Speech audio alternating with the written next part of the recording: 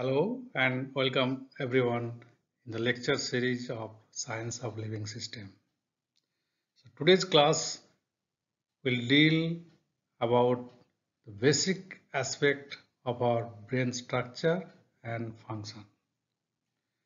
As you all probably know, our brain is one of the most sophisticated computational machine.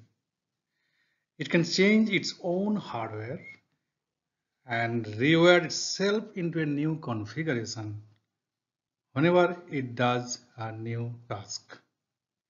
For every little memory that we stored in our brain, for that our brain actually formed a completely new circuitry for that specific memory.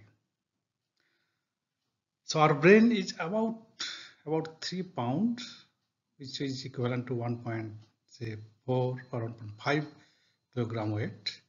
That consists about 100 billions of neurons. We'll talk about that in detail. These 100 billions of neurons are actually interconnected with each other and form a network. And that a specific network actually gives a specific type of behavior.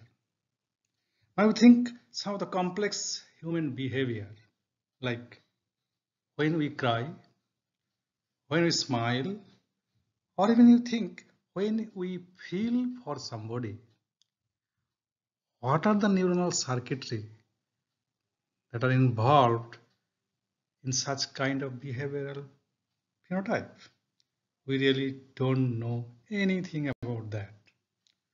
So it's probably some of you could be interested to solve the mystery of this kind of puzzle. So, you being a student of engineering and basic science field, you always probably think why we have to study science of living system, biological system. Now, we have given several examples. So this is one of the example where you could be inspired. Some of the fascinating aspect of our brain. One of them, of course, you heard about, is the enormous computing power. And the second thing is endless memory. What are the mechanisms that our brain actually employ to such unlimited memory or enormous computing power? So you could be interested to figure out how it happens. Okay, and your expertise in engineering or other basic science field could be able to decipher that mechanism. And someday you might be able to land up your career in this kind of field. Okay. Anyway, so let's start some of the very basic aspect of our brain. Okay. So this is actually showing some of the anatomical. Let me start the pen. So some of the basic anatomical areas of our brain that are linked with specific functions. So look at your frontal part of your brain, which primarily involved in speech and smell. On the other hand, if you look at your back side of your brain, that is called occipital lobe, which is primarily responsible for our vision. Similarly, there is a temporal lobe, which take part in intellectual and emotional functions. Look at the parietal lobe, which is involved in language and comprehension. And you see in the bottom small part that's called cerebellum, which is involved in motor coordination. Okay. Now, just think, if you want to see the internal structure of our brain, if we think to find out what are that inside your brain, how you can study that. So here's a way you can actually cut your brain to see the internal structures. So this is one of the way to cut your brain. Then make a small slice. So here you can cut your brain from front to back, or you can think from back to front. And by doing this, you can see various internal structures. You can see this two hemisphere, you can see the ventricle like this. Here is another way you can cut your brain. So this is called sagittal sectioning, where you can cut your brain from left to right or right to left. And by doing so, you can also visualize or distinctly see some of the area of your brain that are present inside. So one of the area showing here is amygdala, which is actually involved in your emotional behavior. And back of it, you see this part, this is actually a hippocampus where our memory actually is stored. Okay. Similarly, you can even cut off your brain thin sections from top to bottom. And this kind of sectioning are often called horizontal or axial. Now, this three way of cutting section and visualizing the internal part of your brain is clearly depicted in MRI, magnetic resonance imaging scan. When someone does magnetic resonance imaging scan of your brain, it is showing here, you can scan the image, you can take the image in three different ways. Like here it's axial image, so it means that you are taking the image from top to bottom. This is a sagittal MRI scan where you can scan the brain from left to right or right to left. And this is actually coronal imaging. So you can take the image from front to back. And when you combine all three images, you can actually visualize almost all the internal part of your brain. So now if you have any problem inside your brain, by doing these three different kind of scanning, you can actually pinpoint. Okay, so that's why the MRI scan is often used to find out any kind of problem inside your brain. Okay, so now let's see what are this slide actually will tell you what are the structural and functional unit of our nervous system, and we all know that's the neuron. But do you know how neuron actually first discovered as a structural and functional unit of the nervous system? So these are the two guys. So Camillo Golgi, who actually first discovered a method of staining neuron that's called Golgi staining. That's nothing. It's just a simple dye. So he put the small part of the brain in a potassium dichromate, silver chromate solution. And if you put a piece of your small brain in silver chromate solution, the cell present in your brain actually darkly stained, and that you can see under microscope. Okay, and by doing so, he actually observed, surprisingly, that time nobody was knowing, the cells in your brain actually have enormous branching, which is shown here. And he was actually surprised to see how the cell that was not neuron was not actually named, how the cell in our brain actually have enormous branchings. And by looking at very simple, his own handmade microscope is depicted here, he come to a conclusion that the two neurons are connected with each other continuously.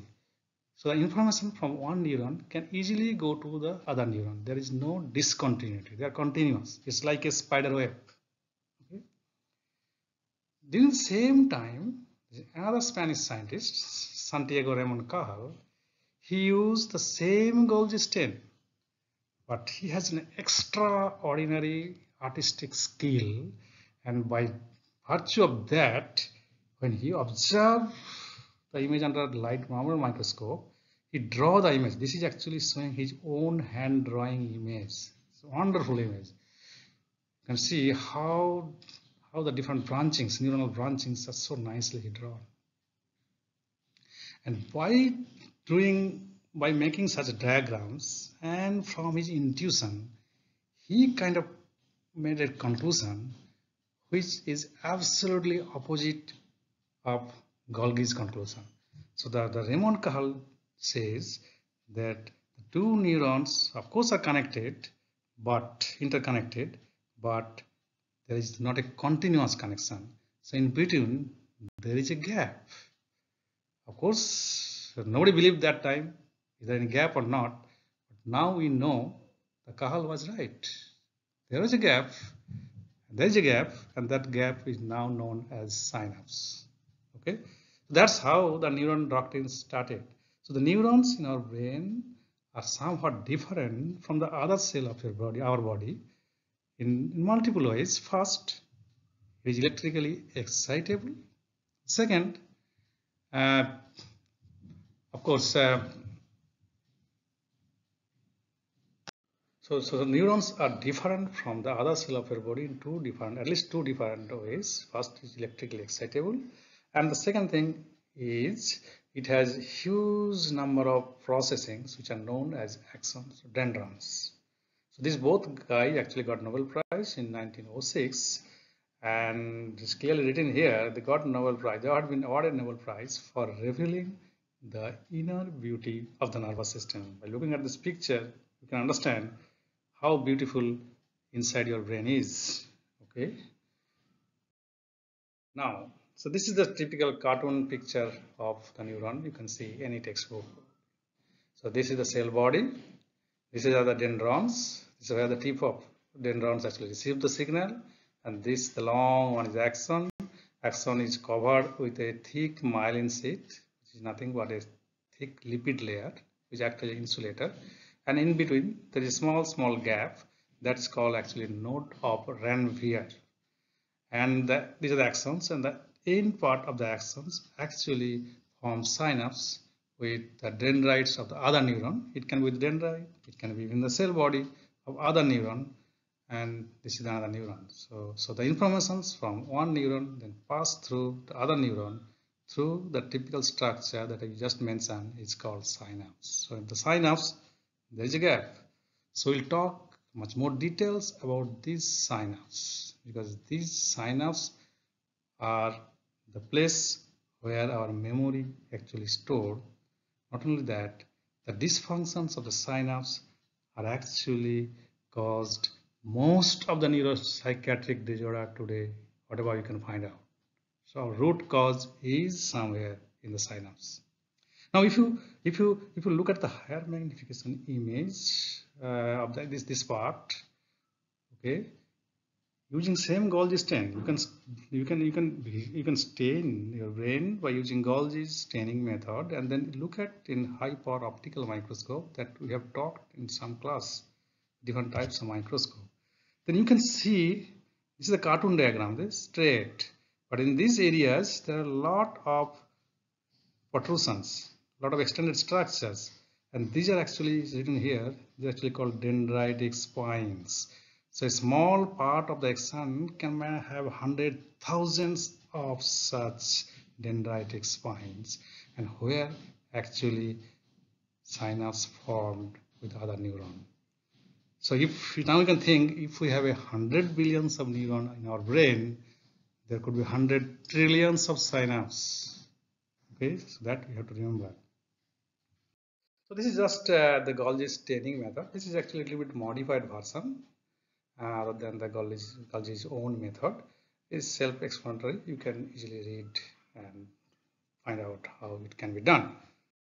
So now we'll try to understand how the nerve impulse is generated within the neuron and how it can travel across the neuron.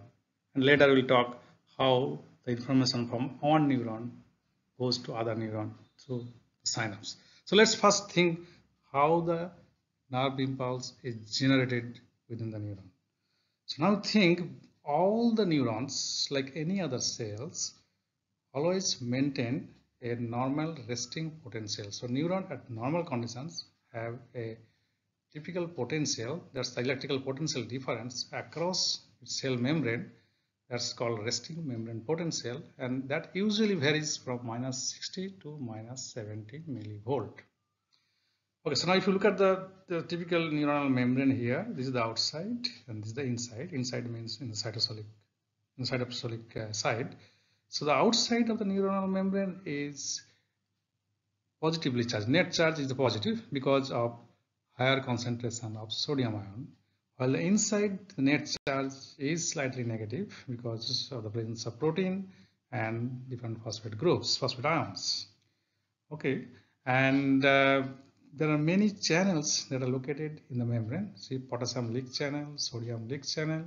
They spontaneously causes the leakage of sodium and potassium ion, so the ion can easily go through it from outside to in or inside to outside. And there is also another specific channel which is called sodium potassium ATPase. This is very important. This plays very important role whenever there is a disturbance of the sodium and potassium ion around this, across these two sides of the membrane. This actually try to compensate for sodium and potassium ion leakage. And you have to also remember 70% of the energy requirement of our brain, our nervous system, actually used to operate this kind of pump. Okay. So now, at least this slide, you understand the normal neuron, there is a resting membrane potential, and that varies about -60 to -70 millivolt. And the minus sign is because the inner surface of the cell, neuronal cell or neuronal membrane, is actually having negative charge. That's why it's indicated. So now the question is how the information is received from the tip of the neuron and the potential is generated or information is started. A signaling process begins. Okay, so when a neuron is stimulated by either chemicals, it can be light, or it can be sound or mechanical disturbance, there is a generation of local potential, the tip of this neuron which receives the signal. Okay, so the receptor types could be different. So I already mentioned it could be chemicals. If you think about your tongue, you get different kind of taste. It can be sour, sweet, whatever it is. And these tastes are actually because there's in the taste bud, there are specific types of receptors located. The chemicals that causes those different kind of tastes, they actually binds with the specific type of receptor, and the receptor get activated. Once the receptor get activated, the sodium ion goes in. The influx of sodium, influx means entry. Entry of sodium ion takes place. That actually causes formation or generation of local potential. So in the case of, say, vision, the light impulse, the light signal actually hits in your retina, and there are photoreceptors in your eyes which can change light signal to electrical signal. So light actually causes generation of local potential in your retina. Similarly, in case of hearing, the sound wave actually causes generation of local potential in the cochlea, in the hair cell that is located in your cochlea inner ear.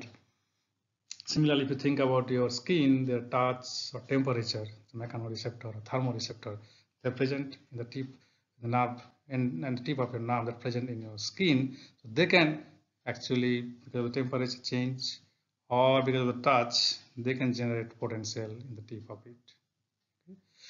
Okay, so there is a generation of local potential, and that is caused by the presence of specific types of receptor in different neurons. Okay, but in general, they does the similar kind of function. That is, once the receptor is activated, it can be either by chemicals, it can be sound, it can be wave, sound wave, it can be light, so on. So they all can causes activation of specific type of receptor, which ultimately leads to entry of sodium ion inside the cell. Okay, so that's how the generator potential is created. Okay, and then the neurons, once that happens, once sodium ion goes in, neuronal membrane actually depolarize. So one can think inside of your neuron was negatively charged. Now sodium ion enters inside the cell. So that means the negative charge gradually goes towards positive. That's why it's called depolarization. So what's next? So we just start from here, right? So in normal condition, neuron are under rest. When the neuron under rest, there is resting membrane potential. Once there is generator potential, you see the depolarization. That's what we talked about in the earlier slide. Now, once the generator potential reached a threshold value, which is about minus 55 millivolt, then there is a sudden shoot up of the depolarization signal. So there is a sudden up and then down. That's called the peak, or often called, it's so rapid, it's called the spike, and it's also called the action potential. Okay, so that is leading with, that consists of rapid depolarization phase followed by rapid repolarization, then hyperpolarization phase. So now you have to understand, once the generator potential or local potential, which is somewhere, say, is coming, say, around here. So all the local potential or generator potential will be generated in different parts of the neuron and dendrites which receive the signal, and then it will come to somewhere here, and this is the area where the generator potential can reach to a maximum value. So may reach to threshold value. That's the place is called trigger zone. Once the generator potential or local potential reached a threshold value, it suddenly shoot up and give rise to action potential. And what is action? So action potential usually generated in the trigger zone. And then once the action potential is generated, it can travel. We'll talk about that in more details. So then what is the action potential? So the action potential is a rapid up and downshift of the membrane voltage. So this happens, so up to this generator potential. So generator potential happens because of the entry of the sodium ion, and that entry happens because of the specific type of receptor located in the tip of the dendrites. Okay, but this rapid up and down is because of other channels. We'll talk about that because of voltage gated sodium channel. Okay, that will come later. Now we just try to describe about the action potential. I told you it's an action potential is a rapid up and down shift in the membrane voltage. It actually has a unique property that is called all or none phenomena. If the local potential or generator potential reached a threshold, then only once reached threshold, then only neuron fire at its maximum voltage. If threshold is not reached, neuron does not fire. This is very, very important. So that's called all or none phenomena. One of the characteristics property of action potential. Okay. Now, this slide actually very systematically shows you different event that takes place during generation of action potential. So this is the resting membrane potential, and once a specific type of receptor actually get activated, and there is a generation of local potential of generator potential. And I told you when it reached to threshold value like minus 55 millivolt, then there is sudden rapid depolarization. And how that happened? So in the neuronal membrane, I told you there is another channel that's called voltage gated sodium channel as well as voltage gated potassium channel. Now this voltage gated sodium channel actually gets activated once the membrane voltage reached a threshold, that is minus 55 millivolt. So then threshold value, so it needs a specific voltage for its activation. So at threshold value, this voltage gated sodium channel get activated. Once it gets activated, there's a rapid entry influx of sodium ion. Okay, that's what happens. Sodium ion goes in, and that leads, because the inside membrane become very rapidly positively charged, your membrane get depolarized very rapidly. Then you can see the peak goes like this. Okay, but the interesting thing is this voltage gated sodium channel are very quickly desensitized. Once it get activated, maybe within microsecond or maybe nanosecond, the receptor get quickly desensitized and its entry gate become closed. It's a moment, and during that time, say voltage might reach say plus 30 millivolt. Okay, so at that time it desensitized, so it cannot depolarize anymore because gate is closed. At this moment and at this voltage, the voltage gated potassium channels now open. So you can understand, to open the voltage gated potassium channel, you need much higher voltage.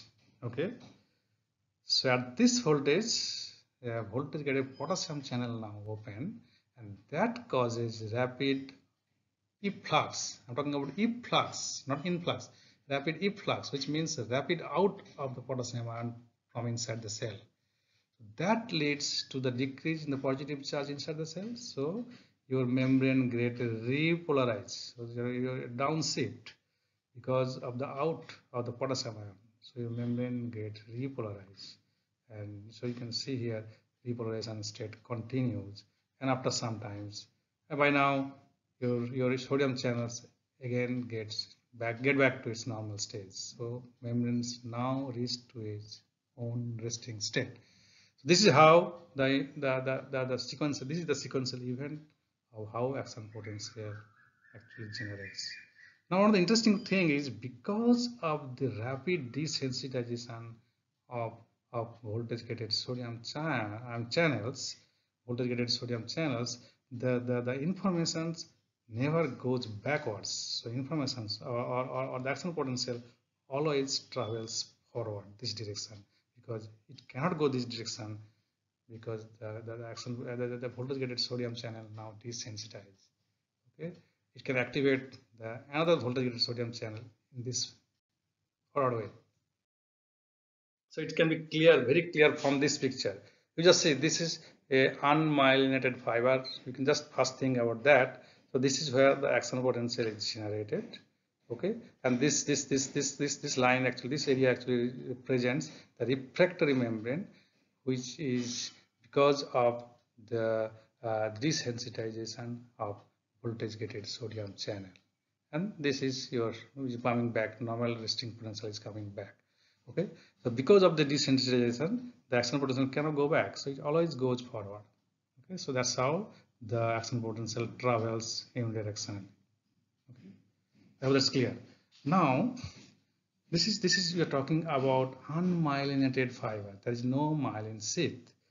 Now, what happens if there is a myelin sheath in the axon?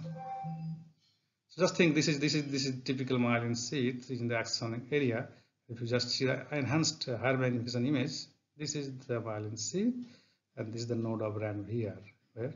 So because of the thick insulated lipid layer, where you can't find out any kind of voltage gated sodium or potassium channel, they can be only found in this node of Ranvier. So the ionic exchange only can take place in this node of Ranvier. Suppose the action potential is generated here. Okay, next action potential to be generated, it cannot be generated here. So the sodium ion, which goes inside, can diffuse and come to here, come forward to this place. So during this process, definitely concentration of sodium ion may go down, but it could be enough. If it is reached a threshold value, then definitely it will make action potential in this area. If it can diffuse and it cannot reach threshold, so it will not be able to make action potential. But if it reaches the threshold, then it will definitely make action potential. So in this manner, so the presence of lipid myelinated sheath actually helps to move the action potential much faster. It just jump from node to node to node. So obviously, speed of the nerve impulse or action potential will be much faster in case of myelin sheath. So this kind of conduction of nerve impulse is often called saltatory conduction. So now, which means the impulse or nerve impulse speed in myelinated fiber is much faster than unmyelinated fiber. Now, in our central nervous system, typically in our brain, most of the neurons are actually unmyelinated.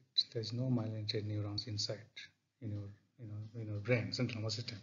But there are many myelinated neurons you can find in the peripheral system, like your hand, legs. There are long axons where you could be able to see a lot of myelinated neuron, and in those cases, your speed of nerve impulse is always high, and that's obvious, right? Because impulse has to come from from the leg, it has to reach the brain, so long distance.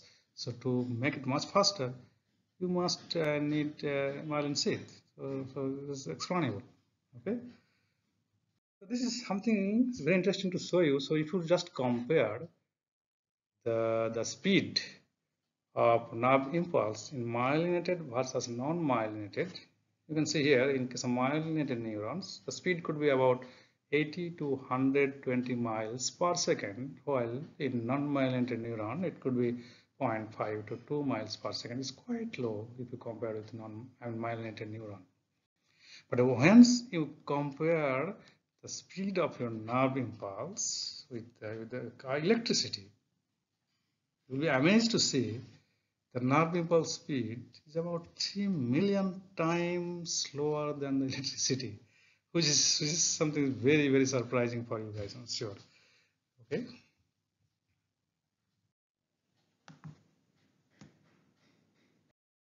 Well, this is completely different perspective. So we already talked about voltage gated sodium channels, right? Now there are certain fish when they bites or they attack you, they have a poisonous gland. This is a puffer fish. They have a poisonous gland, and the poisonous gland actually release some toxins. The chemicals that's name is called tetrodotoxin. And this is very potent poison. And this tetrodotoxin is actually a irreversible strong blocker of voltage gated sodium channel. People have shown that the tetrodotoxin is actually more poisonous than the potassium cyanide.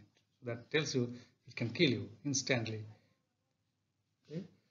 But this fish is one of the very delicious fish in Japan. So if you can carefully remove the poisonous gland, it could be very delicious. But at the same time, it can kill you. But it is one of the most expensive Japanese delicacy. Okay. Now you just think about another blocker, sodium channel blocker, which is called lidocaine. So this is actually most commonly used during dental surgery or any kind of dental problem you have. When doctor try to see your tooth, they might sometimes give you a local injection, local anesthetic injection, and that injection actually consists lidocaine. Okay, so what it does actually, so lidocaine actually block voltage gated sodium channel, but in this case it's very weak and reversible. So within 1 or 2 hours you can wash out this small compound.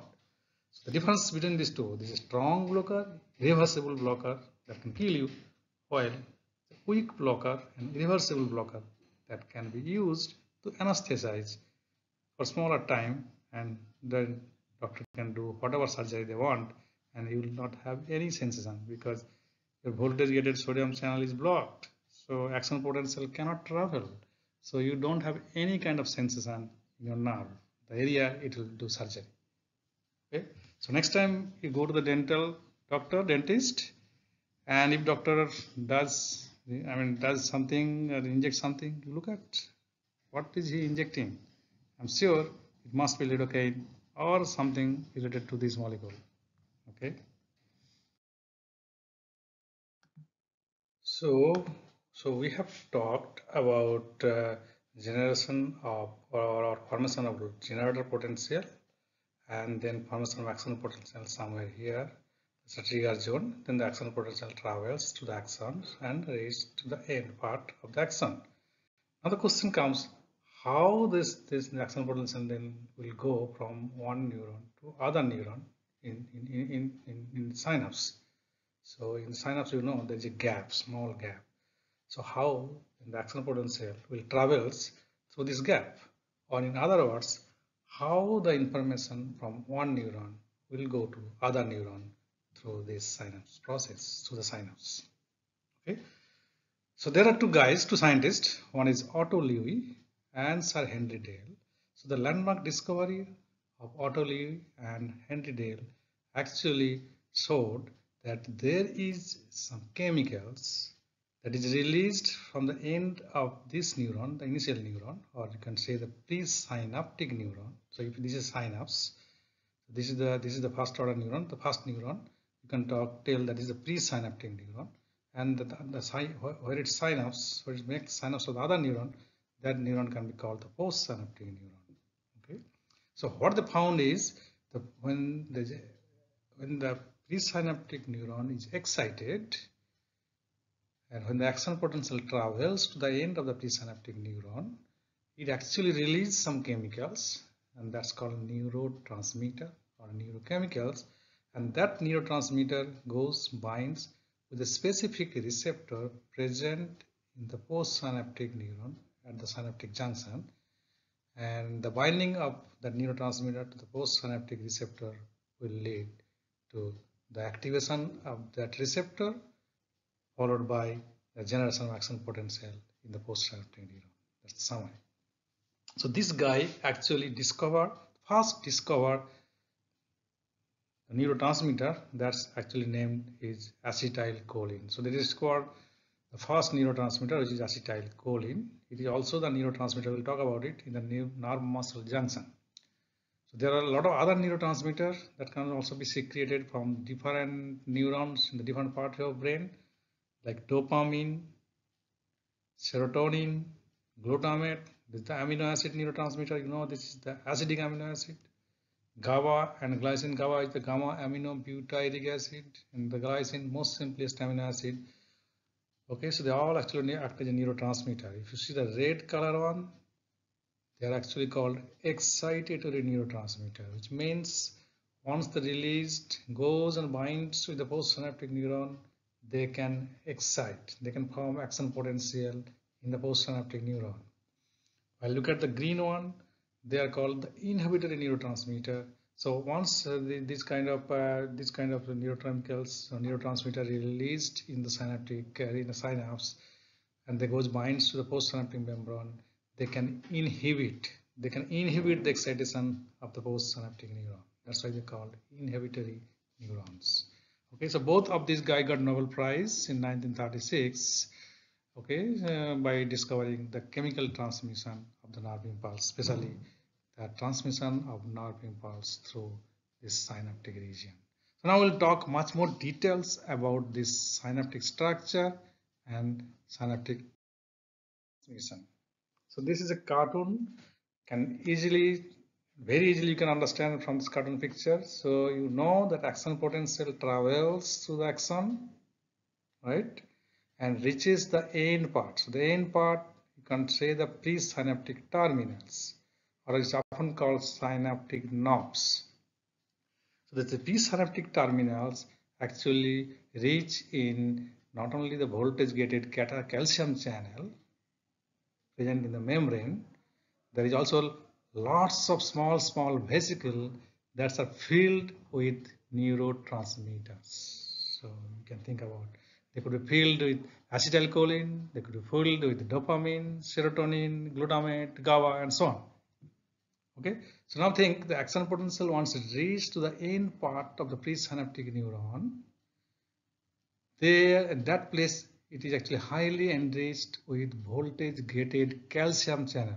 So you have to remember, in this area you have much more concentration of voltage gated calcium channel, and once axon potential reached in this area, this channel get activated, and because of that activation there are a lot of calcium ion goes in. So there is an influx of calcium ion, and the entry of calcium ion, that's the second stage, can lead to these vesicles to come close contact with the presynaptic membrane, fuse, you can see the fourth stage, they can fuse, and the process is called exocytosis, and after fusion all the chemicals, neurochemicals and neurotransmitters can be released, and the vesicle can be recycled, go back to its normal place. On the other hand, the released neurotransmitter can go and binds with the specific receptor present in the postsynaptic neuron. This is the postsynaptic neuron, and this is the receptor. So the goes binds with the specific receptor present in the postsynaptic neuron, and once they goes and binds, they can activate those receptor. And once this receptor get activated, there is an entry of sodium ion. We'll talk about more details about that. and that ultimately leads to generation of action potential in the postsynaptic neuron. And that's how the information can travel from one neuron to another neuron. So this is just a flow chart how systematically describe how the synaptic transmission can take place stepwise. The one thing that is not mentioned here is that the neurotransmitter actually released from the presynaptic neuron in a quantized manner. So what is quanta?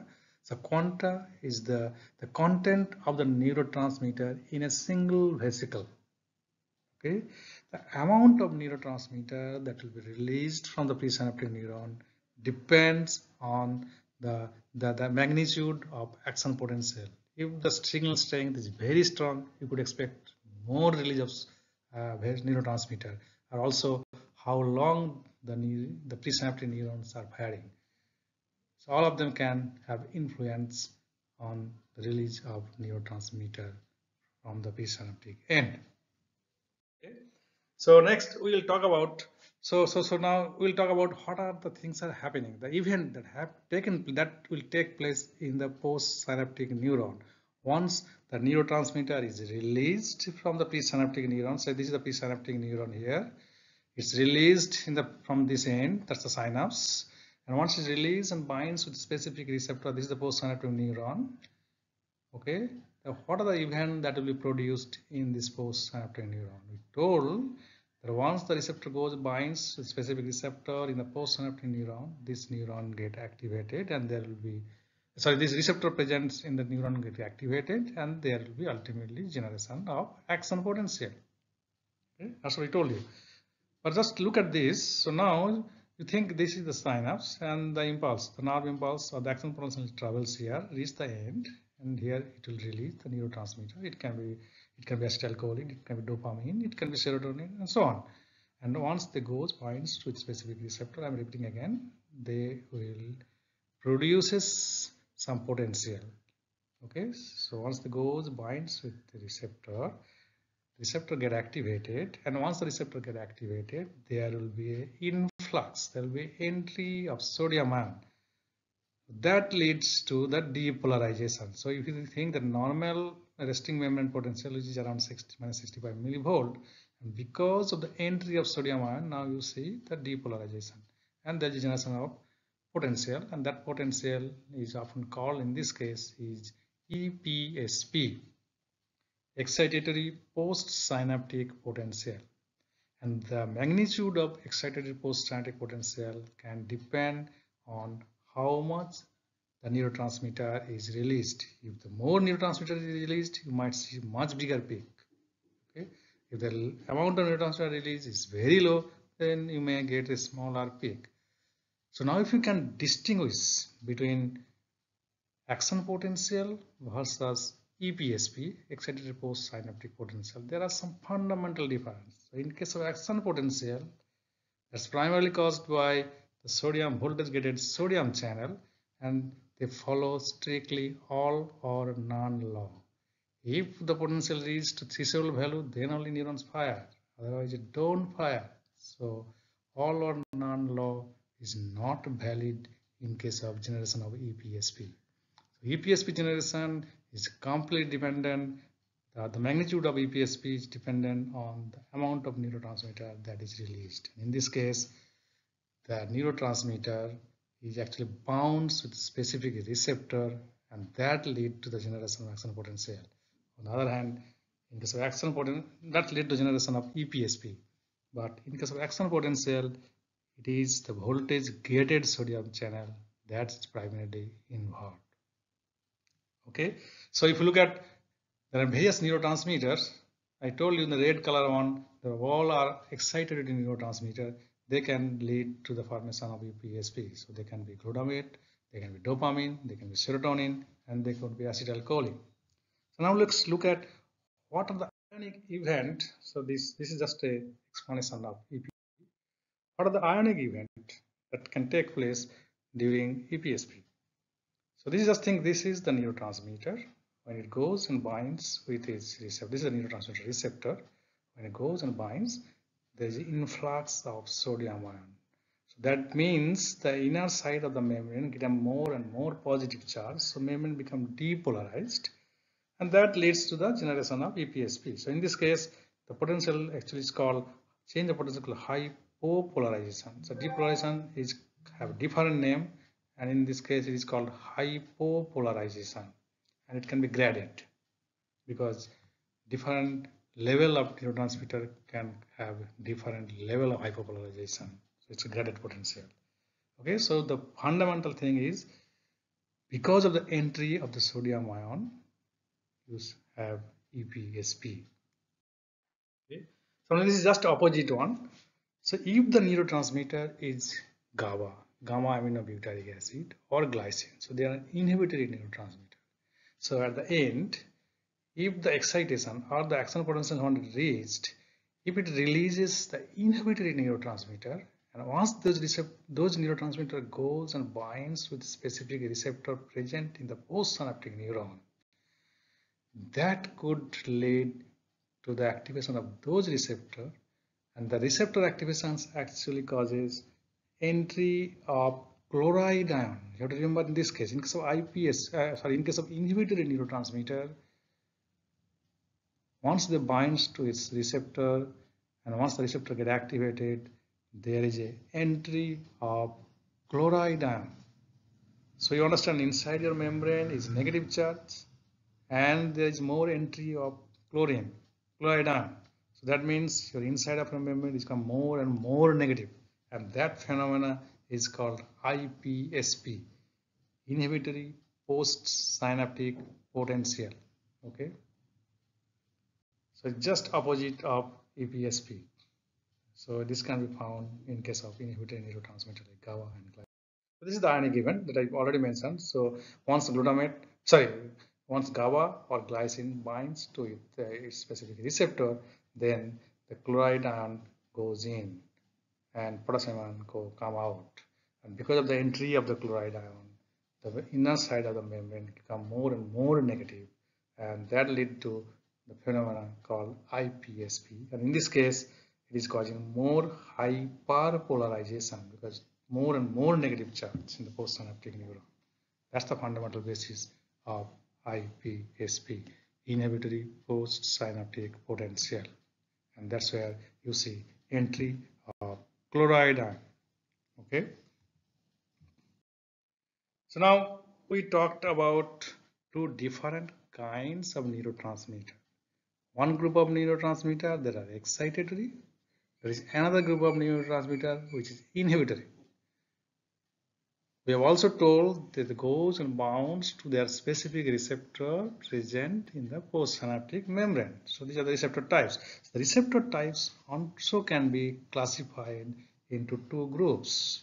So one group of receptor which are actually channel. Whatever example we have shown, they are actually channel. So the group of receptor, the receptor that are channels, or you can say ligand-gated channels. Ligand here is the neurotransmitter. Once the neurotransmitter binds to the receptor and activate the channel, they are called ligand-gated channel. They are called, collectively called, all ligand-gated channels are collectively called ionotropic receptor because they are permeable to ions. It can be cations, it can be anions. In case of EPSP, it's a cation. In case of IPSP, it's the anion. Okay. So there are another type of receptors, neurotransmitter receptor also present. We never talked about it. That's called metabotropic. So they are typically, you see this is the metabotropic receptor. This is also present in the membrane. And they are typically linked to called a specific protein called G protein. They are called G protein coupled receptor. So one of the fundamental difference between these two type of receptor is, of course, receptor structure is different. The other things is because the ionotropic receptor are permeable to ion, can be cation or anion, their actions are very, very rapid, while the metabotropic receptor actually works quite slow. Okay, I told you the G protein coupled receptor, it has a unique character. It has one of the unique character that is actually a unique 7 transmembrane domain. You don't have to remember all those details. Just remember neurotransmitter receptor can be categorized into two groups. One group is called inotropic type, other type is called metabotropic type. Inotropic types are channel, metabotropic types are G protein coupled receptor. That's enough. Okay.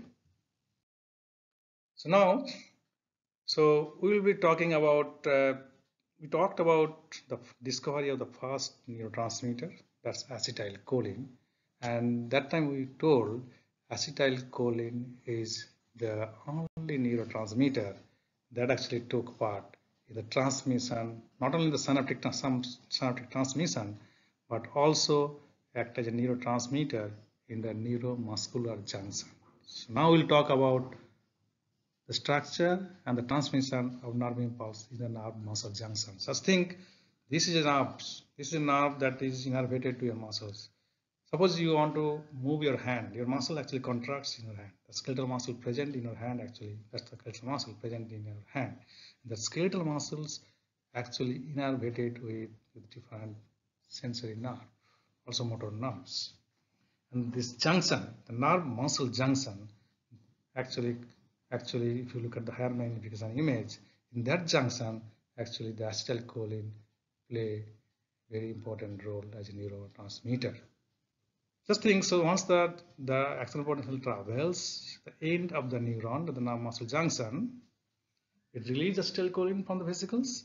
Acetylcholine crosses that gap, that's called synaptic cleft, and binds with specific receptor, acetylcholine receptor present in the muscle. So in case of neuromuscular junction, it is the muscle. Well, we gave other example during earlier we talked about postsynaptic neuron. So in case of nerve muscle junction, the postsynaptic neuron can be replaced by the muscle. So the receptor present in the muscle, and once acetylcholine binds to its specific receptor in the muscle, there will be generation of action potential, and that can lead to the contraction of the muscle. This is mentioned here briefly.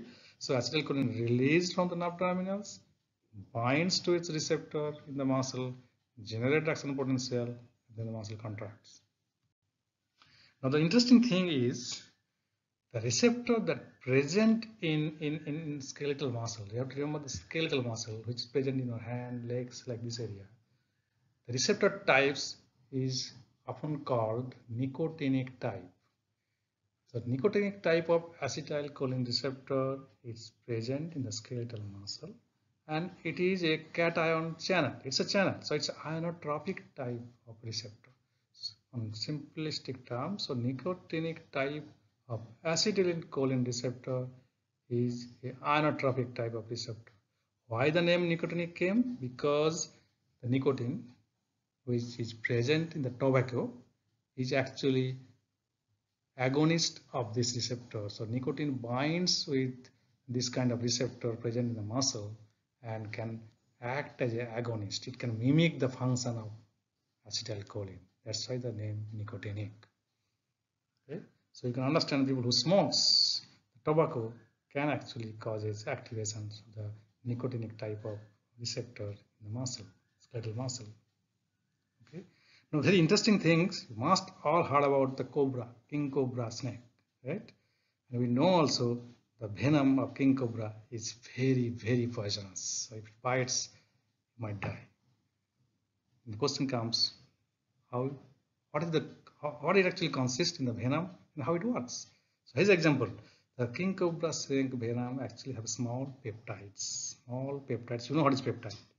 And that peptide actually strongly binds with nicotinic type of acetylcholine receptor that is present in your skeletal muscle. It's an irreversible blocker. Okay, when it binds to this receptor present in the muscles, skeletal muscles, it's very difficult to wash out. So once it goes and binds, it blocks the transmission in the nerve muscle junction. So which ultimately leads to the paralysis of the muscle. And that's how you can die. Okay. So now we got list explanation how cobra snake venom actually can block neurotransmission in the skeletal muscle, nerve muscle junction. Okay, in the skeletal muscle. Okay. Here's another example. Although acetylcholine acts as a neurotransmitter in your skeletal muscle, it also acts as a neurotransmitter in your heart muscle. But the mode of action is just different. First thing you note, the release of acetylcholine actually causes formation of action potential in the skeletal muscles and thereby muscle contracts. So acetylcholine causes contraction of your skeletal muscle. On the other hand, the acetylcholine in the heart actually causes relaxation of the heart muscles. Just take opposite effect. Same neurotransmitter having completely opposite effect depending on the muscle type. In skeletal muscle, it's causing contraction, while its heart muscle is causing relaxation, and because of the relaxation, it can cause the slower of the heartbeat. Okay? Then question comes, why is it so different? Same neurotransmitter, why the mode of action is different? The difference came because of the receptor type. I told you in the skeletal muscle, the acetylcholine receptor type is nicotinic, which is inotropic type. In other words, it's a channel. While the acetylcholine receptor that present in your heart muscle is actually muscarinic type. Or in other words, it is a metabotropic type, the slower type, which is G protein couple linked receptor. Okay. Muscarinic type name came again is because of the poison, the muscarine actually present in this kind of mushroom. So the muscarine is the chemicals that is present in this beautiful mushroom, and if you consume this mushroom, you can be dead. And why you will be dying? Because the chemicals muscarine that actually binds with the specific receptor, acetylcholine receptor that's present in your heart and mimic the action of acetylcholine. You have to remember, it can potentiate the action of acetylcholine in the heart. So at the end, what do you expect? Acetylcholine itself causes relaxation of the heartbeat, which means heartbeat will slow down. And your muscarine is much more potent than acetylcholine. It does the same job. So too much of muscarine then can lead to the slowing of the heartbeat, and at the end your heartbeat might totally stop. If you consume large amount of muscarine, your heartbeat might just stop. It means you're dead. So now you clearly understood. So acetylcholine's mode of action in the skeletal muscle and the heart is different, quite opposite, because the type of receptor present in the heart is a nicotinic type, which is channel. Type of receptor present, acetylcholine receptor present in the heart is metabotropic type, or you can say it's muscarinic type. In case of acetylcholine receptor present in the skeletal muscle, the nicotine is actually agonist, and in case of acetylcholine receptor present in the heart, muscarine is the agonist, while snake venom is a irreversible blocker of nicotinic type of acetylcholine receptor.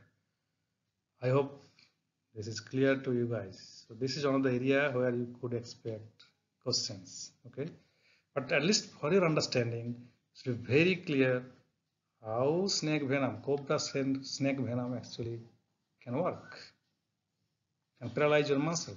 On the other hand, you should be also well aware about when you consume mushroom, be sure you don't take this poisonous mushroom. By looking at the figures, you can understand the colorful mushrooms. Never ever consume such mushroom. They could be deadlier. Right? That's one of the take-home message. This kind of mushrooms usually you find out some jungle. Even you can find out in IIT some jungle. So never think to consume this kind of mushroom. Okay. Well, now let's discuss about another types of synapse. Let's say glutaminergic synapse. So this glutaminergic synapse mostly present in your brain, and they are playing a very important role in the formation of the memory. So in this case, in the basic flow of the transmission is pretty same.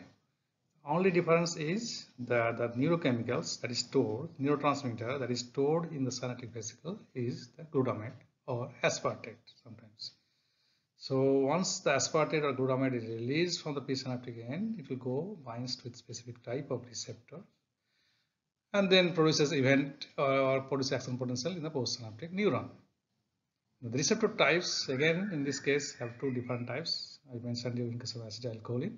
It's an inotropic type like NMDA, AMPA, kinase. You have to remember some of this name, okay?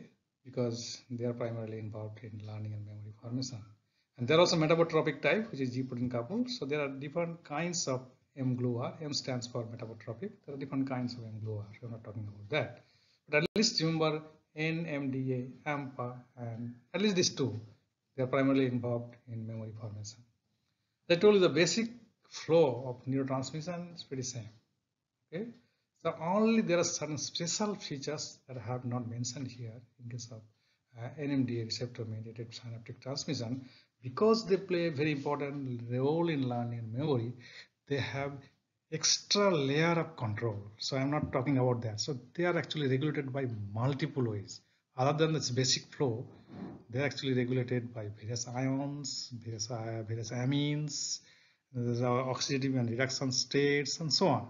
So forget about all those, but at least remember this NMDA and AMPA type of inotropic receptor are plays very important role in the formation of memory.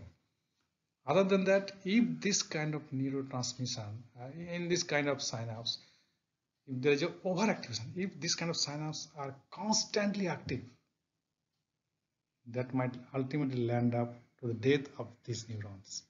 And that actually happens during epilepsy, epileptic seizure, or sometimes during stroke. So now we understand, although this glutaminergic synapse play a very important role in learning and memory formation, the overactivation of this pathway can also be detrimental, and that can lead to the death of the neuron. And this kind of phenomenon occurs during stroke or during epileptic seizure. Another important thing is to tell you, I would remember that glutaminergic synapse transmissions are one of the most fastest neurotransmission. If you compare all those different kind of neurotransmission, you heard about acetylcholine, you heard about dopamine, serotonin. So if you compare among all those, the glutaminergic synapse are much more faster than any other neurotransmission.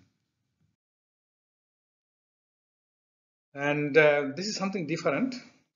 Okay, so this actually tells you, in the beginning slide, we told you hippocampus is one of the places in your brain that actually store all and some kinds of memory.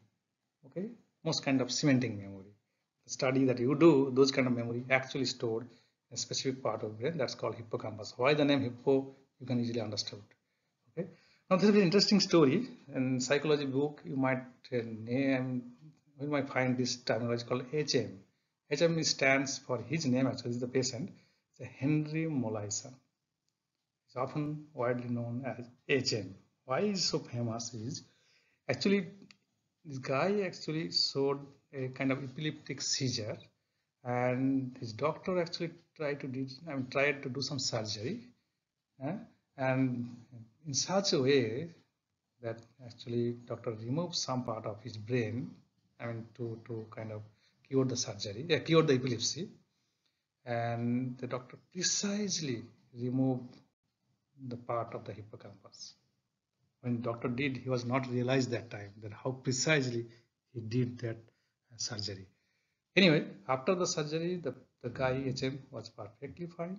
His actually epileptic seizure actually vanished. So he was recovered from the problem that he was having. But the new problem that came is completely unexpected, even to the doctor. That is, his ability to form new memory was completely lost.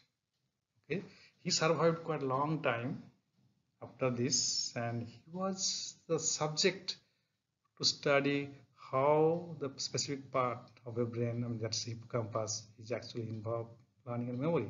So this patient subject actually gave lots of information about how memory is stored in hippocampus. Okay, so that's very wonderful. I mean, it's very interesting. And actually, ultimately, his study, study from his brain clearly tells, it's written here, hippocampus is essential for making memories. And if we lose both of them, say both of these part, hippocampus, we will suffer a global loss of memory that often called amnesia. If you look at the internal structure, microscopic view, this is the part of the hippocampus. There, if you just do a coronal section, I explained you earlier, like this way, if you cut, you can see like this. This is the architecture. Okay, that's the structure of hippocampus, and it is a different part. This is called dentate gyrus, CA3, CA2, CA1, and so on. So if you are interested, you can study in more details in the textbook. Okay. So this is just a summary about memory storage and recall. So memories are encoded in the form of new synapses and circuits. That's very important. The new protein must be synthesized during memory formation. Circuits involved in formation of memory and recalling memory might be same or might be different. This is still under research. And one of the guy who is pioneer in this field is Susumu Tanegawa, who got Nobel Prize. It's very interesting. He got Nobel Prize for his pioneering work in immunology. He was actually involved discovering the antibody diversity. You must have heard in immunology class. But now he completely shifted his research area to the brain science, and he's one of the pioneers to find out whether memory formation and recalling memory might be same or different. You could look at literature, you'll find out there are a lot of hot papers from his lab come out, and some of them are saying that that the circuit involved in memory formation and recalling memory might be the same or partly same. And this is the last part, is that different memories are stored in different interconnected brain regions. It's not the hippocampus only is responsible for storing memory. There's another part of the brain like amygdala which actually stores emotional memory, so on.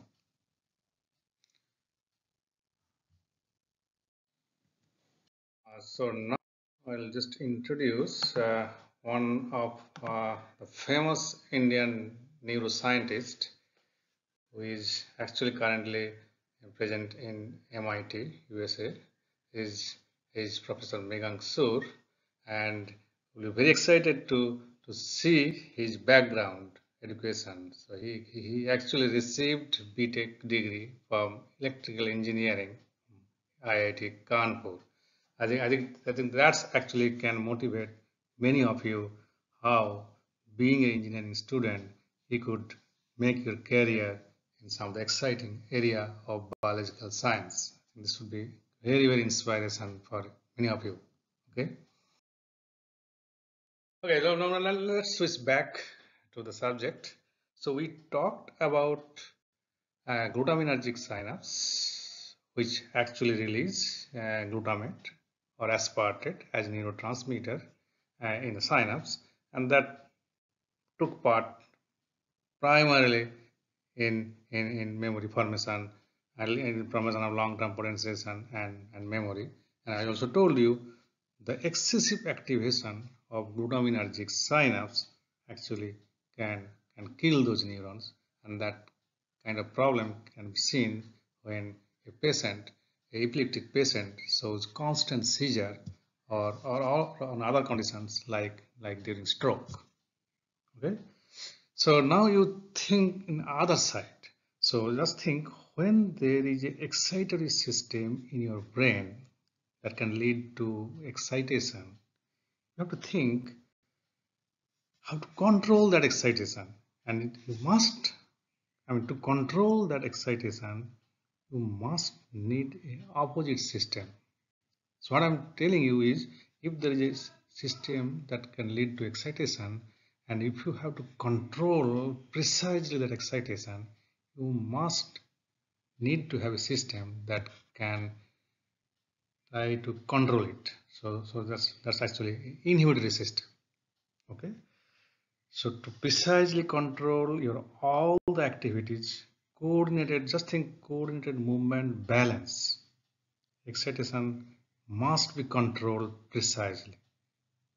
So for that, you must need another system, another controlling system, and that's the GABAergic system. So in this case, the transmission is pretty same. The only difference that you will be seeing here is the neurotransmitter, and in this case, when the action potential travels in the presynaptic neuron end, the vesicles that present here can release inhibitory neurotransmitters, and I mentioned you the inhibitory neurotransmitter could be glycine, could be GABA. So they can go release, binds with the specific receptor. I mentioned also you once they go binds with the receptor and activate the receptor, there will be entry of chloride ion. Okay, and because of the entry of chloride ion, there will be more and more negative charge that leads to hyperpolarization. Thereby, this neuron, the postsynaptic neuron, can be inhibited.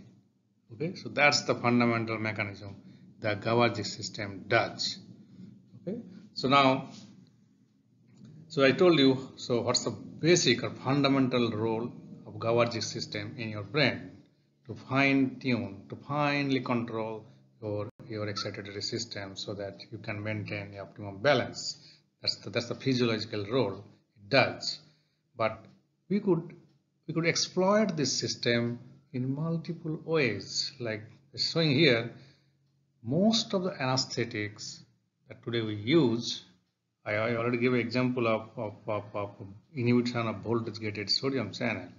But there are many other anesthetics that today is used for anesthesize during surgery are actually stimulate the function or mimic the function of your GABA receptor. So there will be more. So those agents actually can cause more and more inhibition, which ultimately leads to the stop or slow down of the propagation of action potential. Thereby it can slow. It can even shut down the activity of the postsynaptic neuron. Okay.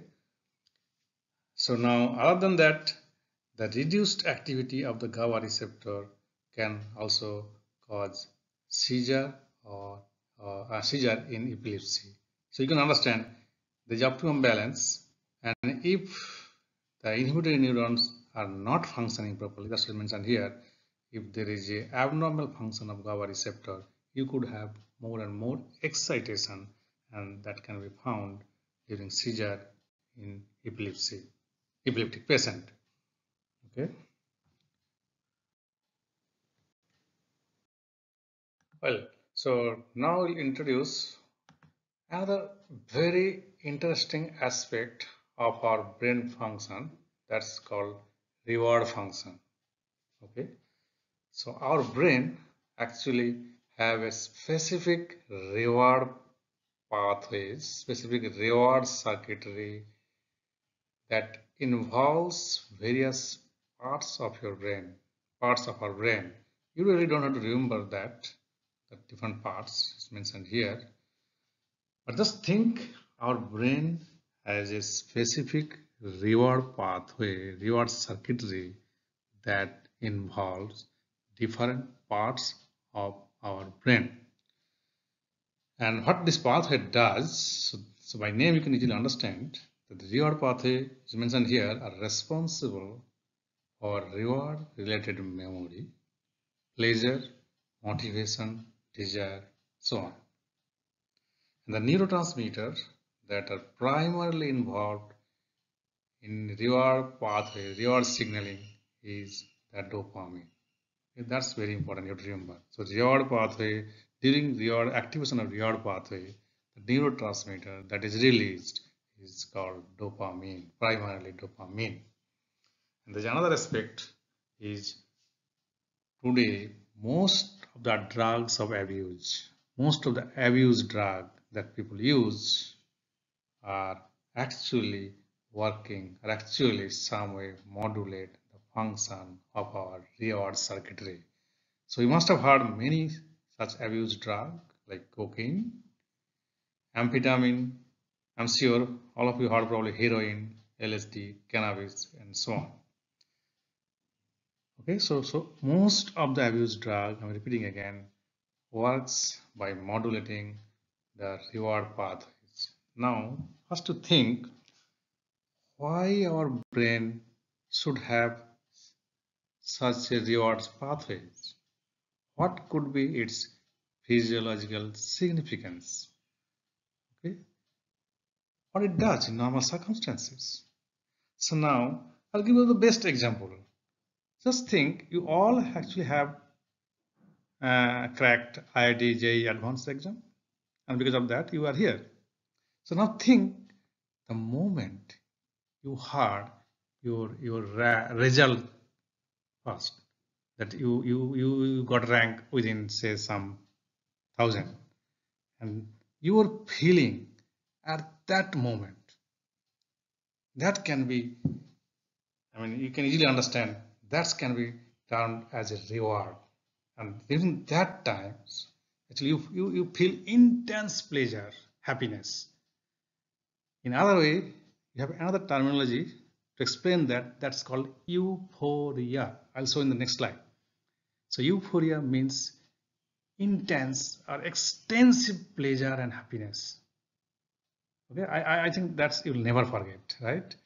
So I just give you one example, but in your life, you might have several such instances where you naturally feel intense happiness, pleasure. And during that time, this is the brain circuitry that are heavily involved.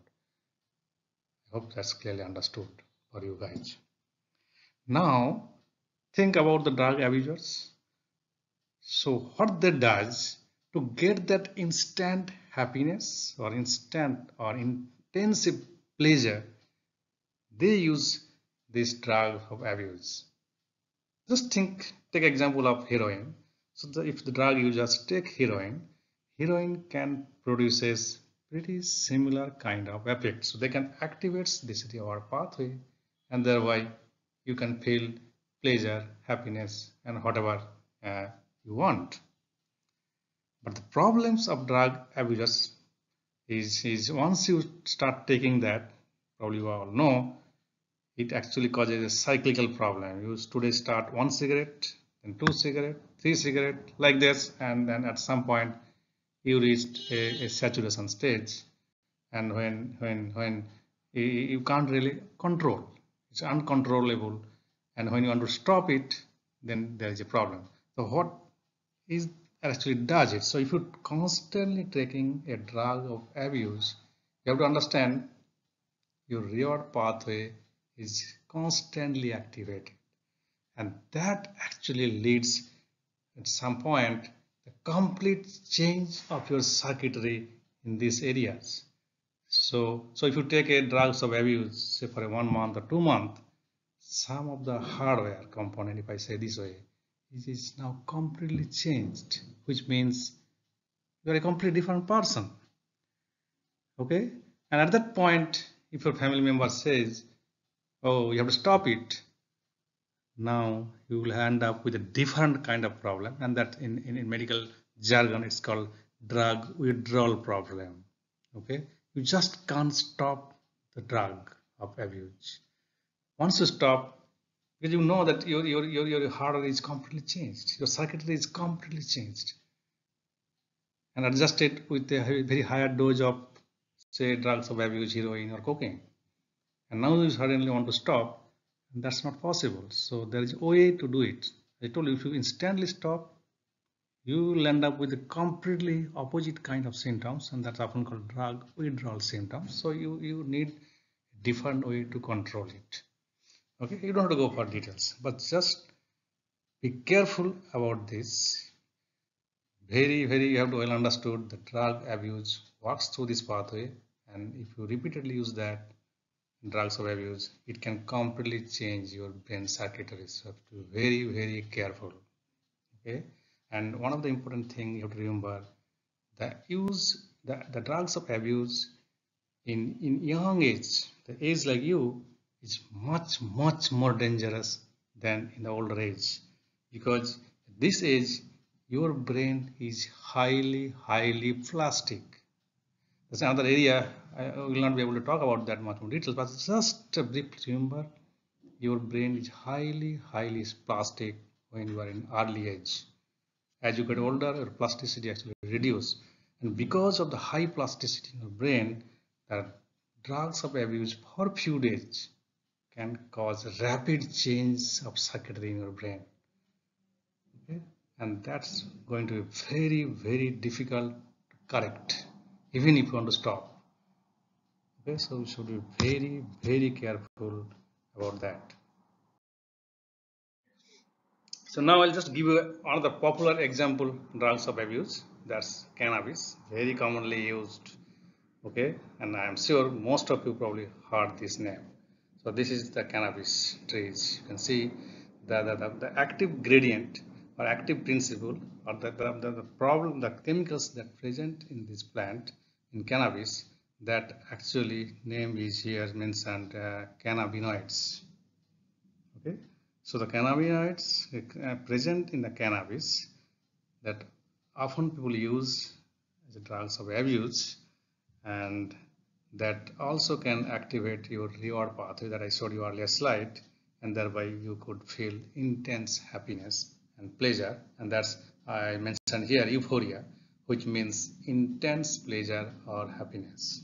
Okay, it's very commonly used, and this actually works. This cannabinoids which is present in this plant, and they can activate, I told you, the reward pathway, and the molecular basis is they actually works through this cannabinoid receptor. If you recollect, we talked about neurotransmitter receptor are two types. One is channel inotropic and the other is metabotropic. So this receptor is metabotropic type.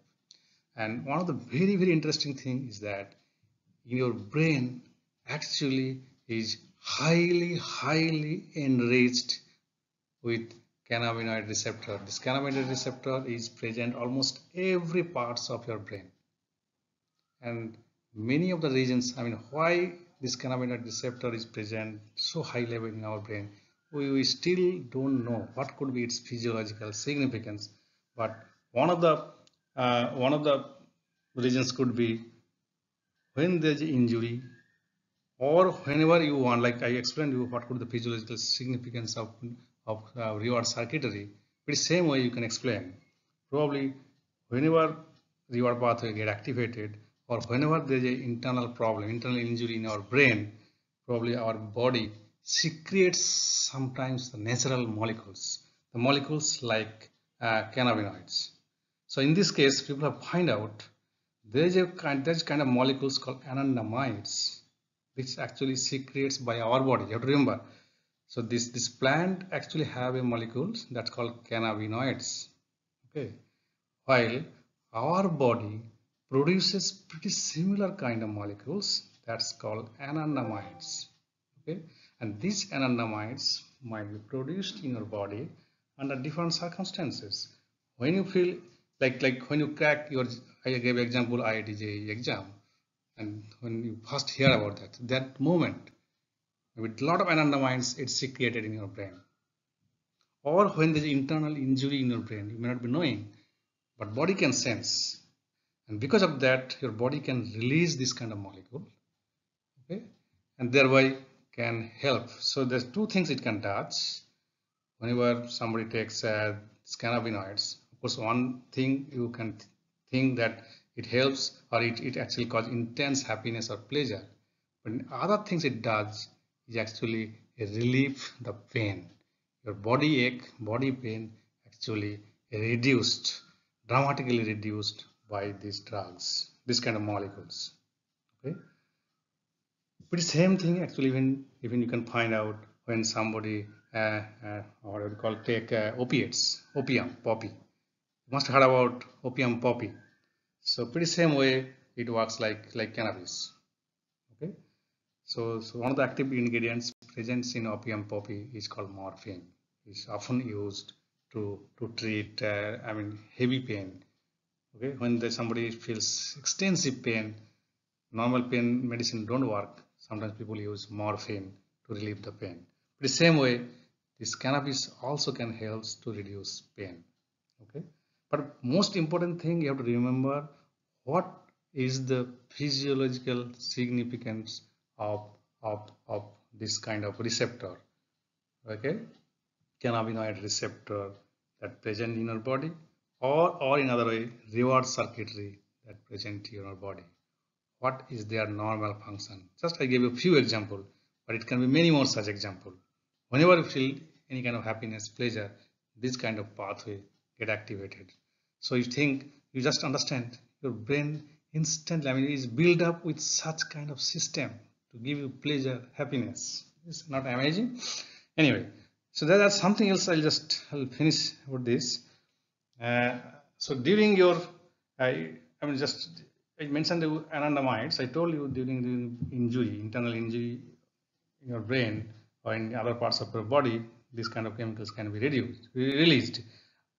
Other than that, it can also be produced or released by neuron during when you laugh, when you do exercise, when you smile. So those kind of cases, you might be also able to see release of anandamides or similar kind of molecules. Okay. Now, just to give you another example. So you all take this medicine. This is mentioned here, paracetamol. When you get fever or body ache, doctor often prescribe. This is very, very commonly used medicine to relieve your pain or to reduce your fever. But what you don't know is this paracetamol actually activates cannabinoid receptor and thereby can helps to relieve pain. Okay, so now we understand how a paracetamol can helps to relieve pain. Okay, so that's, I think, all about whatever your course content in this brain structure and function. If you would like to know much more details, definitely you should go and read more books.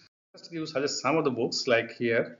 This is the very, very nice textbook. It's written in very simplistic manner. Definitely you should consult this book. Other than that, this is actually available freely. The Brain Fact. This is actually published by Society for Neuroscience USA. You can get from their website, and it's freely available. Okay. Other than that, I'll suggest you guys to read this. This is a kind of science fiction book, story book, Phantoms in the Brain. This is written by another Indian doctor, V.S. Ramachandran. If you are interested, you must read. You will be really amazed to read this book. And other than that, you can also just look at YouTube. Some of the YouTube lecture. It's a wonderful lecture. Okay, so don't miss that. You try to listen some of his talk. And just to mention that there are many countries now invested huge amount of money to understand different circuitry of the brain. In the beginning slide, I mentioned how the circuitry is linked with specific type of behavior. So you can think that various countries have a various specific brain-related project, and the China's brain project is one of the most heavily funded project recently. So I'm sure many of you probably land up your career, as I told you, in this exciting field of biological science. So thank you. I hope you will enjoy this lecture series.